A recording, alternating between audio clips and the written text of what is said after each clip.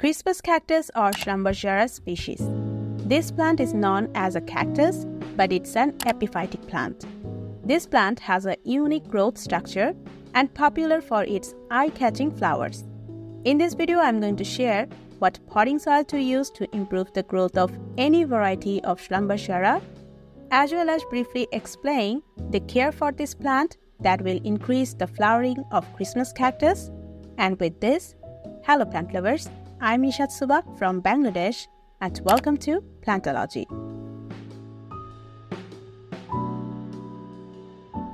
First, adding a pot of refined coco peat. I washed the coco peat with trichoderma and prepared it to use as a base of soil mix. You can use a pot of potting mix or loamy soil as an alternative. Next, adding a pot of perlite. Its puffed volcanic stone help to improve soil drainage and increase airflow.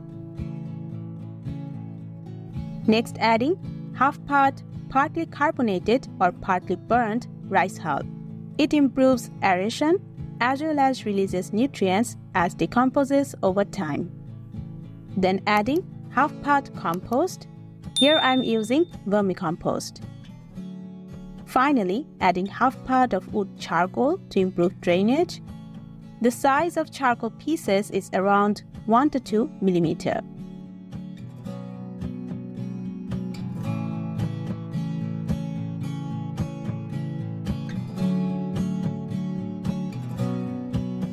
All these ingredients together turn into a well-draining, fluffy and airy mixture on which this plant easily can spread roots, which ultimately will improve the plant's overall growth.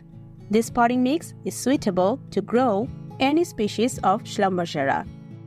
I started Schlumberger from cuttings, and now they all are well rooted and have healthy growth.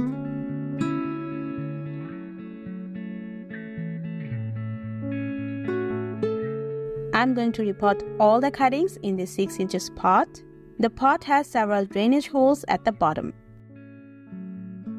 First, fill the pot with potting mix. Then insert the root into the growing media.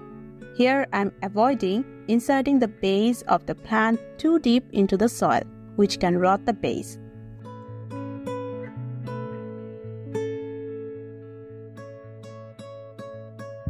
After repotting, water thoroughly.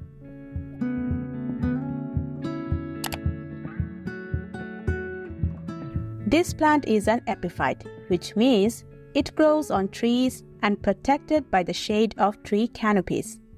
Generally, receive 1 or 2 hours of direct sun or a whole day of bright indirect light. Before repotting, I kept these Schlumberger plants in a place where the plants received an hour of direct morning sun and bright light for around 3 to 4 hours on the rest of the day. After repotting, I will provide the amount of sunlight the plants received before. I will keep these plants in a bright place for a week to adjust to the new soil and gradually will move the plant to the place where plants will receive around 1 to 2 hours of direct morning sun and bright light for the rest of the day. This plant is not a real cactus, but they like to dry out between watering. Even can survive without being watered for 2 to 3 weeks. However, underwatered conditions shrink these modified stems, so water thoroughly when 70% soil feels dry.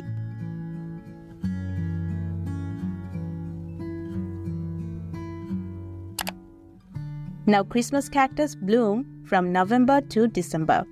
During this period, the daytime will be short and the nighttime will be long, which encourages the plant to bloom. Mature plants bloom faster and more than the plants that just started from cuttings, or around 2 or 3 months old. I started these plants from single stem cuttings last year. They were in small pots and did not put out that much growth. It may bloom this year because I'm going to provide phosphorus supplements on a weekly basis from November to December to make all the cuttings bloom. I will add a half teaspoon of bone meal for this 6 inches pot around the base of each plant. You can use a bloom booster or phosphorus-rich any fertilizer. I have provided all the product links in the description box and pinned comment. Phosphorus encourages the plants to bloom and prevent bud drop, and I hope this constant supply of nutrients will help to make the cuttings bloom. If you're interested in learning how to successfully propagate Christmas cactus and Thanksgiving cactus in water, then check the video that is displayed on the screen. And if you like this video, then give it a thumbs up. Thank you so much for watching this video, and we will see you in the next one. Take care.